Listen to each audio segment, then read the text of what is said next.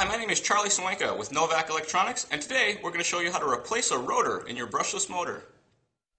For this procedure, you will need a needle nose pliers, a 3/32 hex wrench, and a replacement Novak rotor. Begin by first removing the motor's front end bell. Simply loosen the 3 screws, and then slide the end bell off. The end bell may require a slight wiggle and a twist to be removed.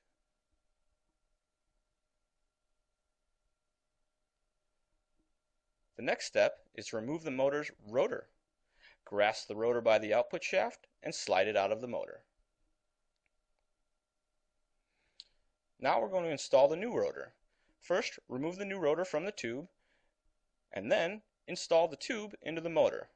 The tube acts as an installation sleeve and will prevent the motor from being damaged by the installation of the new rotor.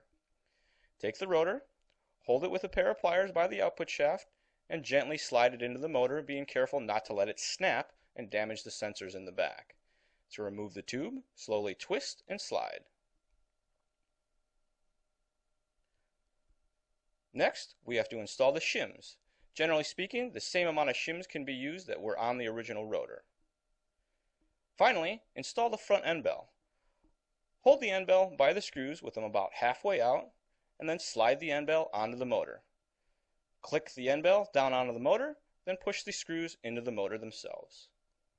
After that, slowly go around and snug the motor screws up. Don't tighten them completely, as this may make your motor not square. You want to make sure to snug them, then go back and retighten them completely.